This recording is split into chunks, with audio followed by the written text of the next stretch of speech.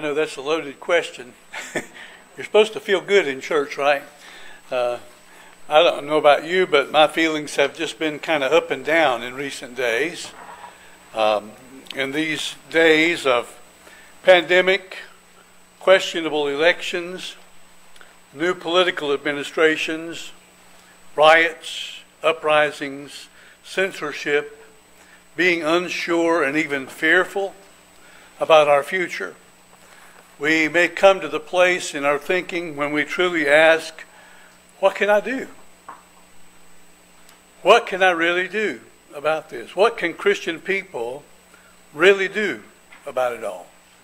I'll be honest with you, that's what I've been asking. And I'm thankful that we have the Bible, the Word of God, which is God's inexhaustible word to us, His message to us. And I'm glad that the Bible is a living book, that it continues to live, and that it's able to minister to our needs and give us the comfort, give us the courage, give us what we need to get through whatever we're going through. And I'm thankful that God was faithful as I was reading my quiet time this past week in the book of Colossians to speak to me personally through a passage that I've read many times. But this time it just seemed to click. It just seemed to make a difference to me. And so much so I just posted the verse on my Facebook page because I wanted all my friends to read it as well. In answering the question, what can I do about what's happening around me? We need to acknowledge, first of all, what we cannot do. And to be honest with you, that's what I've been dwelling on, what I can't do, what I can't do. I mean, since March of last year, what I can't do, where I can't go, what I can't wear, what I have to wear, all those kind of things. And it's really unsettling to the point that some, have totally lost hope. And the rate of suicide has been out the roof since this pandemic. And then combine that with the uncertainty of things surrounding the election, how it happened, whether or not the votes were stolen, all those things. If you watch the news, you are left with a feeling of bewilderment and a fear of what may happen in the future. And then the riots that took place on our Capitol was disgusting, and it was unbelievable to me. I don't believe it's ever happened. And how do you respond to that? What can you really do about that? So God answered my question from His Word and revealed to me what I can do. It's found in the book of Colossians. If you'll take your Bibles there and turn to Colossians, Galatians, Ephesians, Philippians, Colossians. That's how it goes. Colossians, the 4th chapter, and verses 2 through 6 is what really got my attention when I read it in my quiet time this week. By the way, quiet time, if you're following along, is going to be in the book of Esther starting today. And so if you want to know more about that, just ask me. I'll be happy to give you those passages. Colossians 4, verse 2, continue in prayer and watch in the same with thanksgiving, with all praying also for us, that God would open unto us a door of utterance to speak the mystery of Christ, for which I am also in bonds, that I may make it manifest as I ought to speak. Walk in wisdom toward them that are without, redeeming the time. Let your speech be always with grace, seasoned with salt, that you may know how ye ought to answer every man. When I read this passage, the Lord reminded me that Paul is writing from prison. He was actually under house arrest when he wrote this prayer, and as he was writing to a church that he never had visited before. He never preached in Colossae. And so I did some background investigation and found some historical truth that was a blessing and an encouragement as well. As Paul was preaching in Ephesus for about 3 years, there was a man who came from Colossae who heard the message of the gospel and was saved. His name was Epaphras. He was from Colossae. And Epaphras went home to his home, a city, and he began to share what he had received. And he ultimately started the church in Colossae and was the minister there for some time. When Paul was writing this letter to the church at Colossae, Epaphras was actually with him. If you read in the text here, he was actually alongside of him. Now, whether he was there for a visit, to get some advice from Paul, or whether he had actually been arrested and it was in jail too, is not clear. I just know that over in the book of Philemon, chapter 1, verse 23, Paul, in reference to him, considered Epaphras to be his, quote, fellow prisoner. So at one point or another, Epaphras was in prison, whether he was there when Paul was writing this letter as a prisoner or as a visitor, we just don't know. But when I thought about the fact that Paul was in prison when he wrote these words, I'm asking myself, what could he do? What could he really do about the situation? He was in prison. And in some ways, it's similar to where some of us feel we are right now. We feel we can't do anything. Before, we were told, well, just pray and vote. We prayed and vote, and still there's speculation as to whether or not our vote was truly counted. And so we come to the place where Paul was, in a sense. We're not in prison literally. We still have some freedoms, thank God, in this country. But in some ways, we feel absolutely helpless as to what we can do about anything. What can we do? What can I do? Well, Paul couldn't do anything by himself. He couldn't come and go as he pleased. Paul was on total lockdown. Everywhere he went, he was with some guards. He couldn't do anything. But I want you to notice something. He did not give up in despair. He could do something. And he did what he could do. What can we do when the thoughts which so easily get us down are all related to what we cannot do, where we cannot go, what we cannot change, what we cannot say? We can do what he did. We can pray. That's one thing that we can do. In verse 2, he says, continue in prayer and watch in the same with thanksgiving. Verses 2 to 4, interestingly, is really not a prayer that Paul prayed for others. It's actually a prayer that he asked them to pray for him. It's actually a prayer request that he made of his readers in the church at Colossae. I believe that he loved these people because he had seen how Epaphras, one that he led to Christ himself, went back and applied what he learned and taught other people the gospel, and people were being saved. That's always exciting, isn't it? To the point that he started a church in his own town. And so that was, in a sense, Paul's church, because Paul preached to Epaphras. That's how the gospel goes around. That's a wonderful thing. That's what we're supposed to be doing. Sharing what Christ teaches us, so that others are saved. And in turn, they share what Christ teaches them. So this sermon comes from a prayer request that Paul made for himself. And from it we learn what we can do, what we can really do to change our perspective and ultimately change our world. According to George Barna, who is one who's for years done research and surveys and asked people's opinions on things, he says that almost 90% of Americans say they pray. Over 60% of unchurched Americans say they pray. Of the unchurched Americans, 1 in 3 believe that prayer makes a difference in their lives.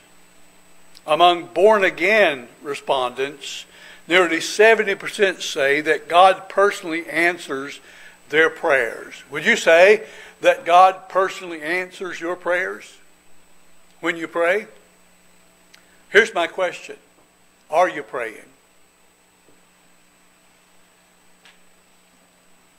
Did you know that nearly 1,400 verses in the Bible speak about prayer? And this sermon isn't specifically about the subject of prayer, but it's hard to read that passage and not realize where it came from. It was a prayer. In his prayer, he basically asked the people in Colossae to pray for him. And friends, I want to remind you, it's a great time, especially in these days, to pray for spiritual leaders. Pray for your pastor. Pray for missionaries on the field that represent America in some respects. I know, talking to my daughter, the people in Poland are very sad that President Trump did not win. They're very sad. They loved President Trump in Poland. It's amazing. They love him in Poland and hate him in America. But it's because they see that he's a strong leader and he's done some good things for America. But this isn't a political speech, although politics should be a subject that we're concerned about. You know why? Because what policymakers do ultimately affects our ability to share the gospel. You understand that? And there's a great tide in our country that's swelling against Christianity, against the Christian message. And there's some in high places of authority that are helping that tide against Christianity. So this is not the same America that it was in the 1950s, in the 1960s, even in the 1970s, when it came to how people in our country view Christians. Just something to think about. And so what can I do about it? I can pray. In fact, he says continue in prayer, and that be devoted to prayer. Continue, he says, or persist in prayer. The word continue means devote yourselves to prayer. Grab a hold of something and not let it go. Devote yourselves. To devote yourself to prayer means to hang on no matter what happens. You never give up on prayer, even when it seems useless. In Luke chapter 18, verse number 1, the Lord Jesus said this. He says, he spake a parable unto them to this end, that men ought always to pray and not to faint, not to give up, not to stop. Paul says, keep at it. Continue in prayer. And then he says, be watchful. Be watchful in prayer. Verse 2 says, watch in the same. It means to stay awake. And that's good advice for prayer and also for sermon listening on Sunday mornings. Stay awake. You might miss something really important. You say, well, I just can't stay awake. I was up till 3 o'clock in the morning. Why didn't you get into bed earlier? Why didn't you prepare for the Lord's day? Anyways, devote yourself. Keep at it, but be watchful in prayer. And it's a call for an earnestness in our prayer.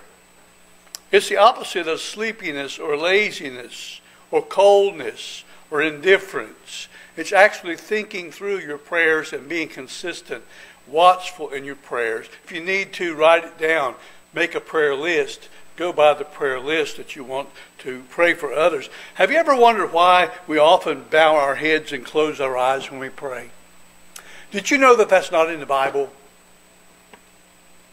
No, you don't have to close your eyes and bow your head in prayer, especially if you're driving down the road. Don't bow your head and close your eyes.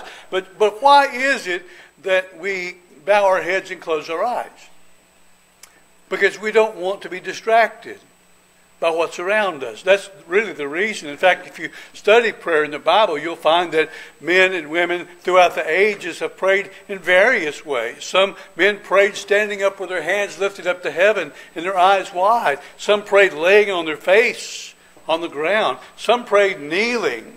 And so there are various ways that we can pray. But the reason most people bow their head and close their eyes, I can't say most people, the reason people bow their head and close their eyes is because they don't want to be distracted. Have you ever noticed that when you actually decide you're going to pray, and you go in a room and you begin praying, have you ever noticed that the phone rings, or somebody knocks at the door, or the dog starts barking outside, or something there? I don't believe that that's by mistake. I believe that Satan himself knows that prayer is probably our strongest weapon against him. And if he can distract us from praying, then he will win a lot of battles in our life. Paul is in jail. He's probably chained between two soldiers, house arrest. He can't do anything, but he can pray. I wonder what that must have been like to be one of those soldiers chained to him while he was praying. I mean, he was a giant. He's praying in front of those. I wonder if he prayed out loud on purpose. Bet you he did. Anyways, he says, be watchful in prayer because someone doesn't want you to pray. Sometimes it seems as if the devil's best work comes when we decide to pray. James 5:16 speaks about the effectual, fervent prayers of the righteous people. It says they avail much. The effectual, fervent, boiling prayers. That doesn't happen by accident. That's something that happens because we persist and that we know the importance and the value of prayer. Paul said, please pray for me. Continue in prayer. When you can't do anything, you can pray. Be watchful in prayer. And he says, be thankful in prayer. The NIV renders it, be watchful and thankful in prayer. Eugene Peterson, the one who comprised the Message version, says it like this: stay alert with your eyes wide open in gratitude when you pray. Gratitude is the doorway to every spiritual blessing. Why would God give you more if you're not thankful for what you already have? If we don't know what else to do when we pray, we can always find reasons to be thankful. Someone has said there are only two basic prayers, and each one is only one word. The first prayer is help. The second prayer is thanks. We can always be thankful. So what can we do when we feel so restricted, so powerless, in some cases so hopeless? We can pray. He says continue in prayer. And then the second thing that I noticed as a general principle when I read this passage is that you can focus on the needs of others during these days. Paul was thinking of folks that he had never met before, but people that he loved and in whom he wanted to see spiritual growth. He wanted to know how they were doing. He wanted to encourage them. That's why he wrote the letter of Colossians. It was meant to be read aloud in the assembly. And I noticed near the end of it, he made mention of one fellow by the name of Archippus. And near the end of the letter, he says, oh, by the way, he says, make sure that you read this letter in the churches of Laodicea. And make sure that you read it for Archippus. Remind him to be faithful to his calling. If you know anything about Laodicea, if you read the letters in Revelation, the letters to the church, one of them was the letter to the church at Laodicea. And the problem that Christ had with that church was that they were lukewarm. They were not stirred up about the Lord. They were just kind of complacent, lukewarm, in their faith. And the Bible actually says it made Christ sick when he thought about them. Made him want to spew them out of his mouth because of their lukewarmness. He said, I would rather you be cold or hot, but not lukewarm. Well, Archippus evidently was the pastor of that church. So I thought that was kind of interesting when he says, make sure that you read this letter to the churches in Laodicea. They were right next to Colossae, by the way. And make sure that you remind Archippus of the calling that's on his life. Gives me the impression that it's possible that if a church is lukewarm, the pastor may have something to do with it. It's convicting when I read that. But what is he doing? He's chained between two soldiers. He's praying, and he's asking for prayer. And the whole reason he writes this letter is because he's focusing on others. Focusing on others. He wrote letters to others. He prayed for others. He asked them to pray for him. He even sent some helpers to the church. Now, this is something that he was doing out of a prison. When we think we can't do anything about it, this is huge. He was praying. He was writing letters. I wonder if there's anyone that you can write a letter to this week that would encourage them in their walk with the Lord. A card, an email, a message on Facebook.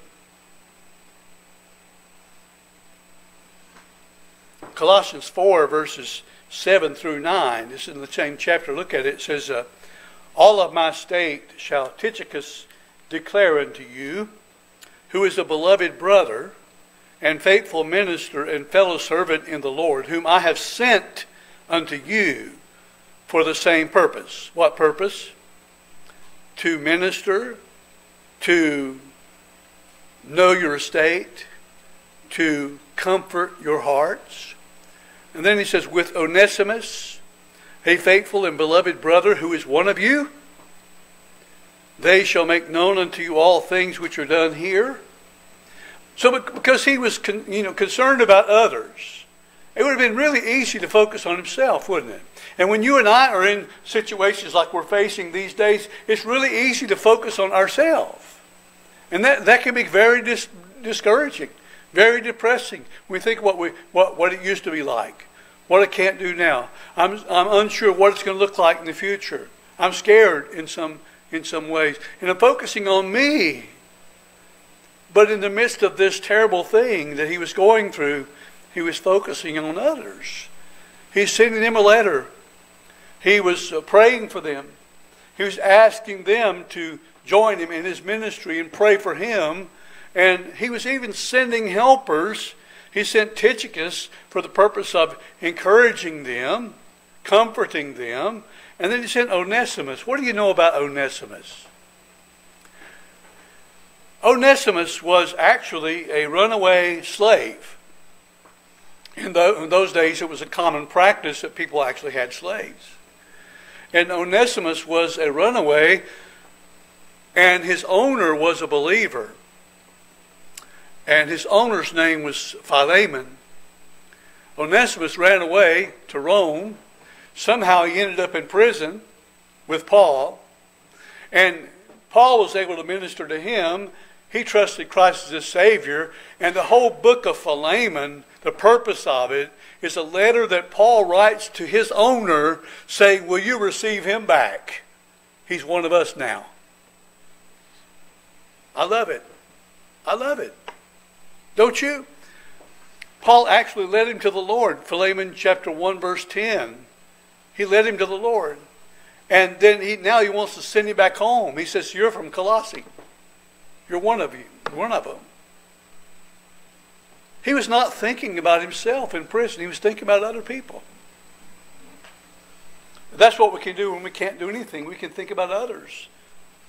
Who does God want you to reach out to during these days? Who haven't you seen in the several months that you need to reach out to? Write a letter. Send a card. Give them a phone call. Send them a Facebook message with one of those funny memes on it. Memes. It says, how are you? Dan sends one sometimes. It's of a llama. Just checking on you. It's encouraging. Focus on the needs of others. But then number 3, Seek open door opportunities. Verses 3 and 4 in the text says, with all praying also for us, that God would open unto us a door of utterance to speak the mystery of Christ, for which I am also in bonds, that I may make it manifest as I ought to speak. In the Greek, this is literally a door of the Word. The concept of open doors in the New Testament almost always has to do with new opportunities to spread the gospel. It was Paul's great desire that he would be able to give the good news and make it manifest, or make it clearly shown, make it understandable. The idea is that Christ himself is the one who opens doors of opportunities. In the book of Revelation, chapter 3, verse 7, the Bible says, and to the angel, the messenger, the pastor of the church of Philadelphia write, these things saith he that is holy, he that is true, he that hath the key of David, he that openeth and no man shutteth, and shutteth and no man openeth. God is able to open doors of opportunities to utter, speak, share the gospel. You know what the gospel is, right? It's the good news. How many of you need some good news? Too much bad news around here. You know that there are opportunities that God would open up for you to speak about the gospel if he knew you would walk through the door. That's important. If he knew you would walk through the door. Throughout these days of uncertainty, God can open doors for us to share some good news if he knows we'll take advantage of them. Paul's prayer, he says, will you pray for me? Will you pray for me that God will open a door of utterance so that I could share the mystery of the gospel, and make it plain, make it understandable. That's a prayer that I wish folks would pray for me every time I preach the gospel, that I will be able to have an open door to utter the word, and that I can make it plain, understandable, applicable to people's lives. Preaching is more than just a theological study. It should be theologically based. But if it's theologically based, but it's not shown to apply to people's life, then they walk away with a theological knowledge, but they don't know how it applies to their life. That truly is what I want to emphasize when I preach. Not just to give theological truth, but to be able to show people that listen how it affects their own lives. 1 Peter chapter 3, verse 15 says, but sanctify the Lord God in your hearts, and be ready always to give an answer to every man that asketh you a reason of the hope that is in you with meekness and fear. Wow, we can sure apply that today. Are you ready? Are you praying for opportunities to share the mystery of the gospel with others? They abound. They're all around us if we're just ready when God opens the door.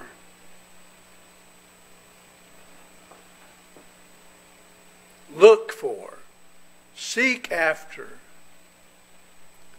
opportunities that God opens for you to speak about the good news of the gospel. I don't believe that Christians should be a part of the tearing down of other people. Going to the next point, we should walk wisely before the world.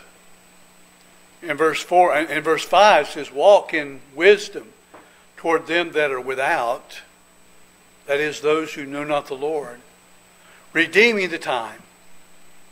Let your speech be always with grace, seasoned with salt, that you may know how ye ought to answer every man. Paul is directly speaking to Christian people here. Now, they were not living in so nice times either. You remember who was in charge in those days? Rome. Rome was never known to be nice to Christian people. He said, listen, folks, you need to walk with wisdom in front of the world. You need wisdom. And you need to be careful what you say and how you say it. It's important for believers not to get on this bandwagon, either outwardly or even on social media, going against everything. We need to be for something. If we're speaking out, we need to be speaking with grace, understanding that not everyone sees things the way we do. He made a point to say in front of those without, those lost people. What do lost people think about Christians? I'm reading a book that my daughter gave me for Christmas. It's called Evangelism as Exiles. Life in Mission as Strangers in Our Own Land by Elliot Clark is the writer of it. It's really a good read. On my second, I'm going to read it 2 times at least, based on the book of 1 Peter in the New Testament. But I'm reminded when I read the passage here of another passage in Ephesians. Ephesians 5 verse 15 says, see then that ye walk circumspectly, not as fools, but as wise, redeeming the time, because the days are evil. You may not agree with what is happening around us or what people are saying around us, but be careful and be wise what you say and how you say it. Again, pointing back, it says, let your speech be always with grace. Grace, seasoned with salt. That is, say something that you want to stick. You don't want it to go away. You season something back in those days to keep it from going bad. Salt was the seasoning. Season the words that you say. Be wise what you say. And in fact, sometimes we shouldn't say anything. We should just pray. This we can do. We can do this. Colossians 4 and verse number 5. No, verse number 2. Continue in prayer and watch in the same with thanksgiving. I can do that. With all praying also for us, that God would open unto us a door of utterance to speak the mystery of Christ, for which I'm also in bonds. See the price that Paul paid for preaching truth? He was in bonds. I wonder if it meant being arrested and put in prison, would our message change? Would your message change? Walk in wisdom toward them that are without, redeeming the time. Redeeming the time means not letting it waste. It means making every opportunity, seeing the value in that opportunity and not wasting time. Walk wisely before the world. This we can do. So if you're thinking like I was thinking this week that there's nothing I can do, this will prove you wrong. There is something you can do. So let's apply this truth this week. Let's do these things. Amen? Let's pray. Lord, we thank you for the privilege we have to come to you freely and be able to come directly to the throne of God because of our Savior, Jesus Christ, who made it possible for us to be part of your family, to have access to your very throne. And we come to you in his name because we have no name of our own. And we praise you and we lift you up and we adore you today for what you've made possible. Father, we're not the only people that have felt powerless. But we're reminded today that the one who lives in us is greater than he that is in the world. And I pray that we would do exactly what Paul was doing. There would be people of prayer, consistently praying, even when we don't see answers, that we'll continue to pray about these things that Satan tries to use to rob us of our joy.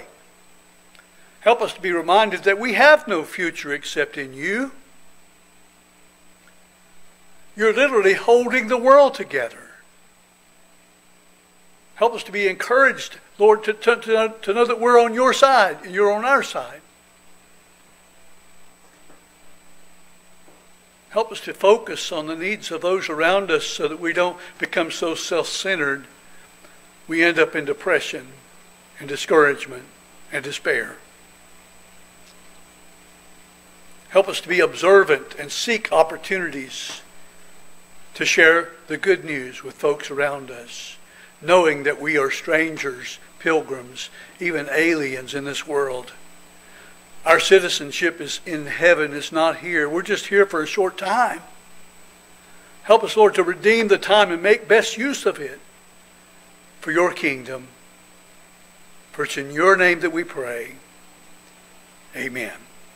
Lord bless you all. We'll see you Wednesday, if you can make it.